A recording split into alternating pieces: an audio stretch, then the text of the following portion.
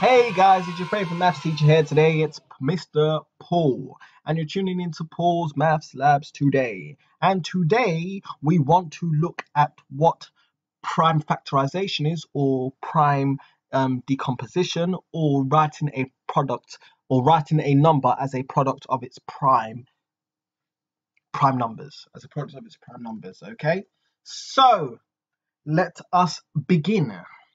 So, for example, we have got a number. Okay, I might as well divide my page into two like that. I always do wonky lines. I can never get it straight. Okay, so let's see. So we've got two numbers here.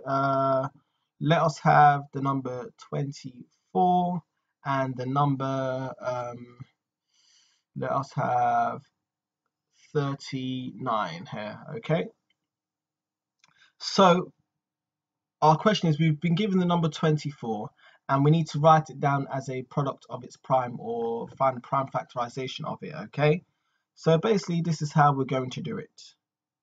First things first, we're going to think of two numbers that times together to give 24. What two numbers times together give 24? Well, we can say 2 and 12, so we're going to write down 2 here and 12 here. After this first step, we are going to stop. And we are going to stop and see whether any of these two numbers are prime numbers. Are any of these two numbers prime numbers? Yes. Well, 2 is a prime number. So what we're going to do, we are just going to circle 2 and leave it like that, okay? 12 is not a prime number. No, no, no. So basically, we're going to find two numbers that times together to give 12. We're going to split 12 again. What two numbers times together give 12? Well, someone may say 4 and 3, or 6 and 2. Well, let's choose 4 and 3. So we've got 4 here, we've got 3 here. We're going to stop again, and we're going to say, are any of these two numbers prime numbers? Yes, 3 is a prime number, so we're going to circle that. Lovely. We're going to split 4 again now. So what two numbers times together to give 4? Well, you could say 4 and 1, but that's not going to help us, because we're still going to get a 4 again, and we're going to have to do the same thing as well. So when you're trying to look for two numbers that multiply together to give you a number, you can't use the number and 1. You just can't do that, because it's not going to help you at all. So we're going to use 2 and 2, okay? 2 and 2. Are both of these numbers prime numbers? Yes, they are, so we can circle them. Lovely. Now we've got all prime numbers here. Beautiful. So now what we're going to do, we're basically going to write 24 as a product of its prime. So 24, and when I say product basically means multiplication. So 24 is basically 2 times 3 times 2 times 2. Okay, so that is writing 24 as a product of its prime numbers. Okay, if you want to tidy it up and use some indices, you can also write it down like this. 24 is equal to basically 2 to the power of 3, because we've got 3 2's that are timesing together, and times just 3 by itself. Okay, lovely. Now let's look at the number 39. So we've got 39 here. So with 39, we need to think of two numbers that times together to give, oh my days, my thing has just done that again. Sorry guys, sorry for this inconvenience. I don't know why it likes to do that to me, why it likes to frustrate me and annoy me. Two numbers that time together to give 39.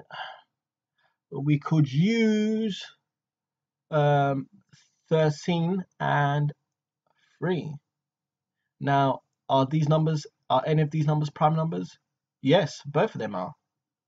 13 and 3 are both prime numbers. That one was a very, very simple one. So we've basically got, if we're going to write 39 as a product of its primes, it will be 39 is equal to 3 times 13. Lovely. Okay. Now let's look at two more examples. Let me split my, oh no, what's going on now? Let me split my page into two.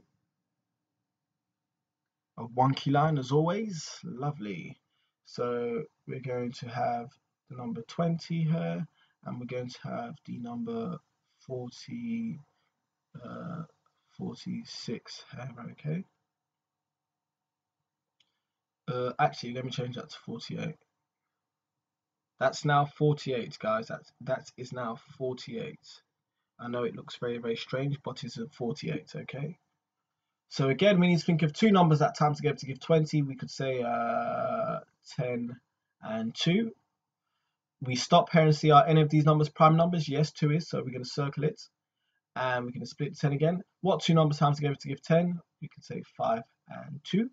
Beautiful. So now we're going to circle them because they are both prime numbers.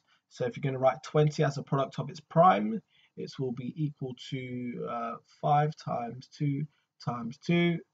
If you want to write it down as a in indices format as is in powers, we can write down 2 to the power of 2 times 5. 2 to the power of 2 because we're timesing two 2's by each other. Okay, now let's look at this example here. 48. What two numbers times together to give 48? We could say 2 and 24. Okay, we stop here and say, are any of these numbers prime numbers? Yes, 2 is, so we can circle it. 24 isn't, so we can split up even further. What two numbers times together give 24? We say 2 and 12. Lovely. Stop here. Are any of these numbers prime numbers? Yes, 2 is, so we can circle that.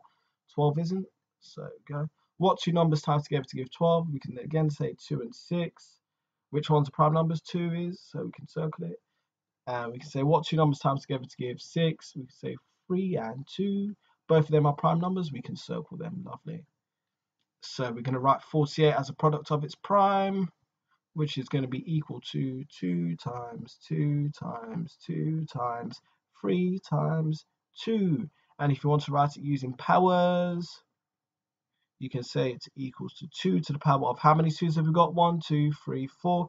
2 to the power of 4 times 3 because we only have 1 3. Okay. So that is it again, writing down a number as a product of its primes. Sorry, I don't know where the 3 went there. Okay. So I hope you guys now kind of understand how to write down a number as a product of its prime, or do prime factorization or prime decomposition of a number. Okay, so that's basically what it is, guys. It's not rocket science. It's not too hard, is it? So you just need to know what your prime numbers are really, and what your multiples and factors of numbers are as well. Okay, so anyway, thank you guys for tuning into Paul Maths Lab.